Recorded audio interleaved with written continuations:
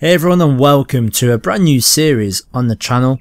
We have finally updated Crusader Kings 2 to include Conclave. We've updated the Game of Thrones modification, and I'm picking up a series that we tried a very long time ago. People of the channel will realise that I can't even remember how long ago it was, but we had Tywin Lannister. And we're going to do this. It's in the Clash of Kings scenario, because I know people like this, and this should be a fairly short series, which is going to allow me to get to grips with the changes that have happened in the most recent modification, as well as the conclave changes, which are appearing to be very interesting indeed. So, shall we get on with it? I think so.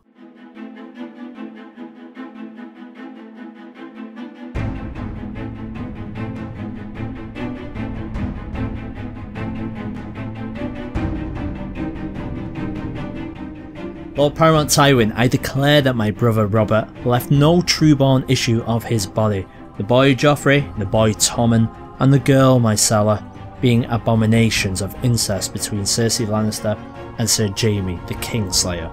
By right of birth and blood, I do lay claim to the Iron Throne, as all true men declare their loyalty.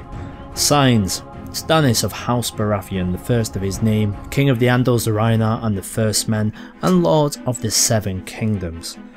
Well, clearly, they're all lies.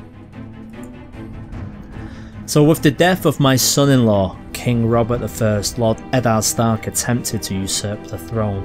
After justice was done, Robb Stark, heir of late Lord Eddard and self-styled King in the North, managed to capture my valiant son Jaime at the Battle of the Whispering Woods. We shall free him, wage vengeance on House Stark, and crush the Baratheon uprising, thereby securing the Iron Throne. Ladies and gentlemen, people of the realm, it is time to hear me roar. So, there we go, nice little introduction there, and as you can see, very nicely, we have Harrenhal as well. So, before I get into anything, raising troops, anything like that, I am actually going to check something out that I find quite interesting. We're in a little bit of a war against the Brotherhood without banners.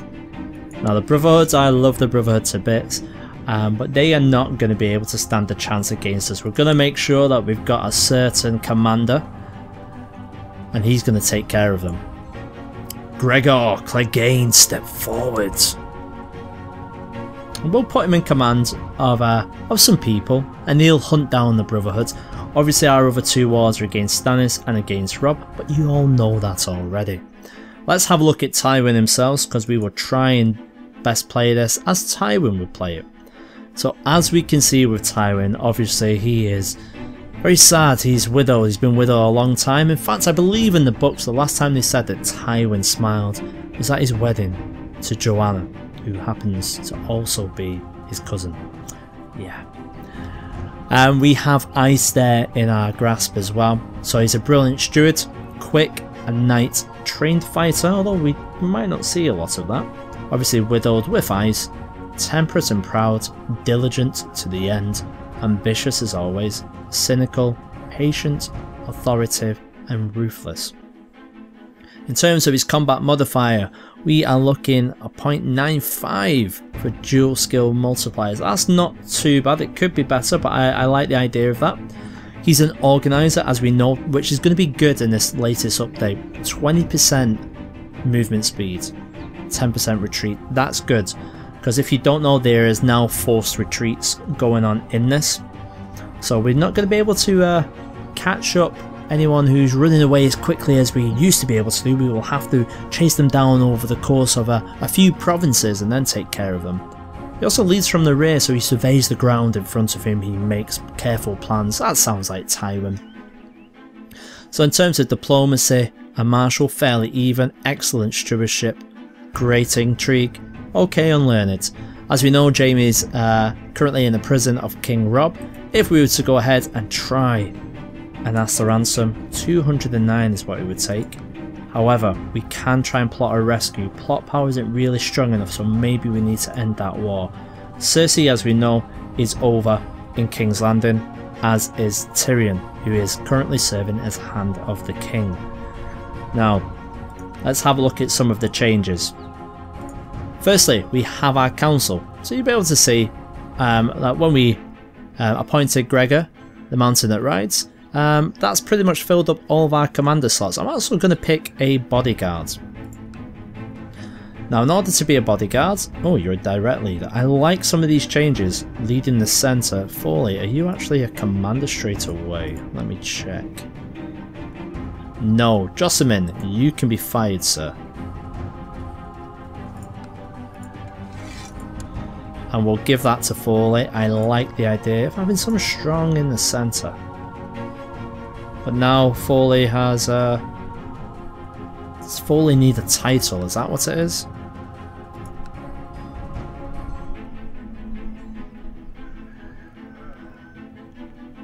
Oh, he's already there. Foolish, Burton. Foolish. Well, at least we've opened that up. Adam Marbrand is currently there as well. I think for our commander, we need someone who's going to be good at movement. Someone who can defend. Kevin. Should we do Kevin? I think we'll do Kevin Lannister. Okay, now we need a bodyguard. Someone who's currently not a commander would be good. Benedict Broom, skilled fighter. You, sir, step forward. So as you can see, you've got the standard positions, which is fine. I'll go ahead and start getting some money back in the capital as well. I'm not going to train troops or anything. I think Benedict Broom will do an okay job on his own. What are we going to do with Roland Craycall? I think we're going to improve diplomatic relations. We do have someone better. We could have actually appointed Kevin. But I'll stick with Roland. And we're going to send him over to the Iron Islands. Because the Iron Islands are actually going to start trying to raid us, and we want to try and get people on side as best we can. So here's a new screen. You might not know it, so if you've been like me and you've avoided the most recent update. Just a quick overview. Each character has a character type as well. So obviously you have the Loyalists, which is what ideally we want. They will be a faithful servant to the ruler. We've got the Zealots, and if you know anything about me and my playthroughs in the past, I don't like Zealots. So we've got 3 of them currently on our council. We've also got our Pragmatists. They'll always aim for the path of least resistance. I like that. Maybe we can send him the way we want to. And then we've got another Pragmatist, but powerful vassal. So I like these additional symbols. It's going to give us a good overview of who we've got. We've got an empty voter title. Okay, so just like a general advisor. Interesting. I think I'll just have Kevin as an advisor. That's fine. I trust my brother. Why wouldn't we? Okay, so here's something else new. Children focus. Joy Hill. Tyrion Lannister's daughter. Now affectionate, another new symbol. Willful. Brooding. So how are we going to make her? Her state intrigue's already good, so I think we improve upon that. So as you can see here, we have 8 possibilities. Each focus has a potential outcome. Now what are we going to? Curious or fussy, haunted or brooding, rowdy or willful?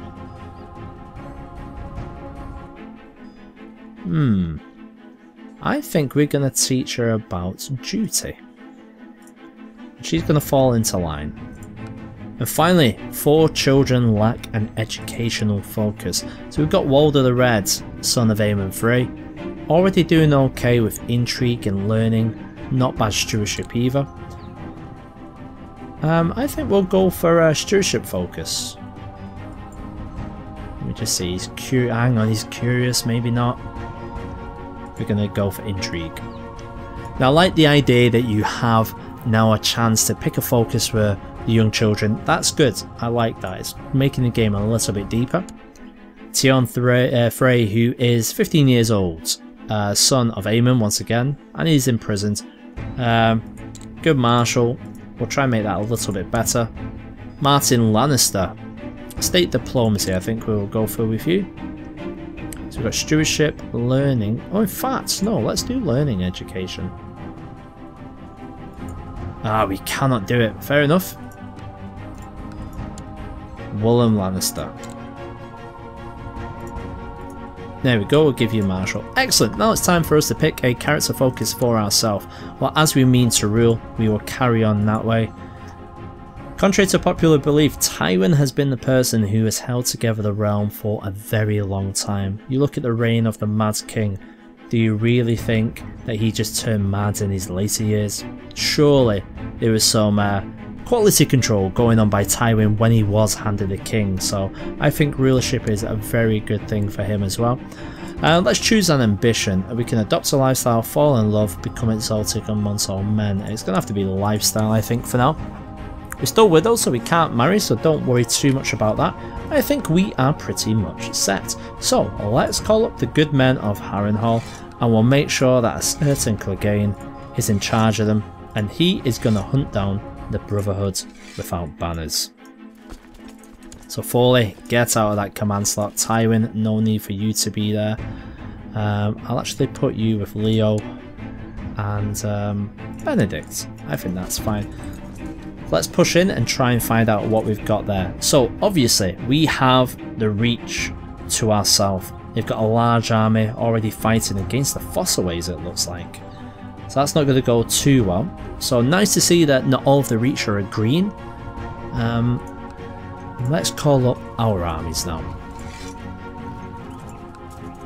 And here we go, here is our armies. Obviously it's been nerfed a little bit, which is nice to see, because I believe in previously it was like 20, 30, even 40,000 sometimes. And I like this. It's going to make me a bit more conscientious about my men. I'm going to send them into this mounted territory just in case we are attacked while we are getting people together.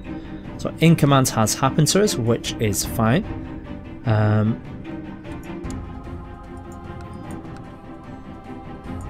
Excellent. Okay. So minors are grantable, we know this. Unmarried heir, well, we can't do anything about the heir. We can't really choose a wife unless she's currently in our court. So we're pretty much stuck here. Brotherhood without banners are actually attacking us. Go figure. So let's have a look who's leading. Gregor has been taken by surprise. That is somewhat embarrassing. Probably because he didn't have that many men. We didn't even out people. So it's left to Leo of Goldentooth to actually try and save the day. Leading the charge is Harwin, former Stark man, in the centre. Lemoncloak on the flank. And Thoros of Myr. So let's see how this goes. This is not the best start for the Lannister forces, and it looks like the Northern army have captured the reinforcements. That is not going to go well. In fact, we're going to bring this army round a little bit. But it looks like Gregor has lost. Not the best start. Can Leo pull it out? Ah, he's retreating. So it looks like Thoros has decided to go ahead and get this finished. So this is the retreat we're talking about. Shattered Retreat it's called. We have no control about where the men go to. Obviously it's going to take a good long while for them to get there, so we can use this again. Interesting, I do like that. I'm actually going to disband this force here. I'm not even going to risk them being caught, and I'm going to do the same with these guys. It's fortunate in the way that we are being pushed this way, because that is pretty much next to where we said we were gathering all of our forces. Do not run straight into these. Mind you, I don't think you can... No, that's fine. That makes sense, I like this. Because you think about it, an organised army there would be marching in columns, formations and open land. People are in a shattered retreat, they are going to be split all over the place. So it makes perfect sense that a retreating army wouldn't run into a much larger one who is still in full formation. So like I say, I do expect this to be a fairly short series. We are just going to see it through to the end of the war. That's just something to sort of tide us over. It looks like Mace wants to make a marriage with Marielle, Stafford's daughter, with Willis. I'm going to decline that. If we had Cersei, we would actually try and get her over. Will she come? Wants to stay with her lover Sir Lance, are you kidding me? I'm not going to risk sending money as a gift. Will Tyrion come back over to us? No, he won't. Okay, well our men are almost together. We're not going to take on the Starks. They actually have a lot more than us. Oh, Joffrey wants something. What's he want? He wants to marry Tyrion to... Yeah, that's not happening.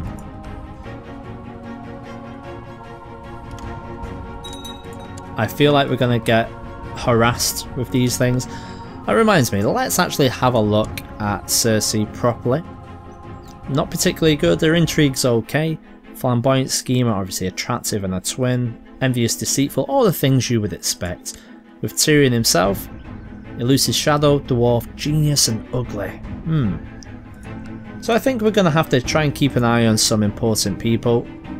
So we are going to go ahead and watch Joffrey. And pretty much we're just going to watch all of the leaders here. And Dawn doing anything. Dawn or not, but let's keep an eye on them just in case.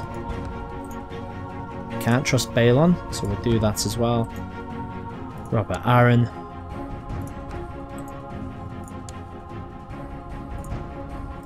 And let's just keep an eye on a certain Targaryen. Excellent, there we go. Right, we're pretty much set. Let's crack on with things now. So it looks like our shattered remnants of the army are pretty much on their way to us. We're going to have around about 22,000, 23. Which is good. I'm liking the look of this. Let's get everyone where they need to be. No, I'm declining, and I'm going to keep on declining. So ideally what we want to do is, well, replace Harry's for a start. Castilium, who have we got? We've got Daemon Ashmark, he's powerful. Do we really want to give him the power? We'll do that. We want our enemies to be taking care of each other. So that is what we shall do. We will bide our time. We will be patient. There we go. So what can we do while we're biding our time? Well, firstly, let's organise the army. Lead in the centre plus 20. Okay. Well, we all know Gregor didn't do too well. He's from the rear. Organiser. I like the fact. Movement speed plus 20. I think we're going to have to go with Tywin in the centre. There's no ifs, ands or buts about it. We'll have Gregor on the flank and Adam Marbrand. I'm happy with that. Okay, so what have we got here? The Brotherhood without banners have swollen in numbers as the North has appeared to have joined them. So what can we do? I think we're going to start by trying to take some lands. And we're going to try and take some river lands. We'll go for Pink Maiden first and we'll see. Ideally we want Stannis' army down here. We want these guys to collide. We'll keep a good eye on King's Landing. Our supply limit, damn it. We're over, so we need to get rid of about 4,000 men. Which is easy enough. Just takes a little bit of time and we'll use these men to actually be a flanking force, I think. We'll do one more just to be safe, that should be enough. Let's get you guys down to Stony Sepp. Excellent, so now we can see we have the Tyrells, our allies, are attacking the Starks. That's fine. Faith of the Seven Uprising has declared against Robb the Young Wolf. Nice. A little bit more of a distraction while his armies are... Illyrio Montpatis has legalised slavery. Can't say I care too much. We've won the siege, taken control of Antlers. So it looks like they are in a shattered retreat now. Now where are they going to end up? Darry. If we were to break this, we could actually try and take advantage of this. Let's push on out, but before we do so, let's even out the forces. I do not want to have Gregor in charge of the majority of our forces, especially not on the flank. So, we'll get it to about 4,000 or so. I'm happy with that. Off you go.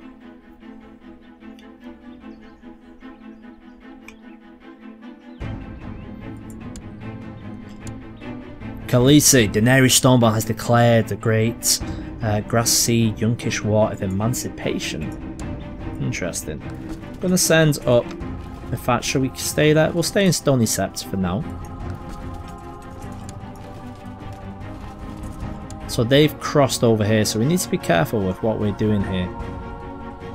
We're starting to suffer from some slight attrition. But we can take care of this army. I'm not going to cross this river. We're going to go this way. They've decided to run straight into us. Let's get to Harrenhal. And then we'll decide where we go from there. We're prepared for the Stark, so if they want to come back across. And it looks like they are doing so. They're heading directly to Darry. Darry's in the plains. We have the men. If we were to go to Darry, they would stop. Okay, we've got a little bit of a standoff here. And that's an excellent point for us to end this episode. So come back and join us next time. And we'll see if Tywin can make his stamp on this wall and kill a few kings. Cheers.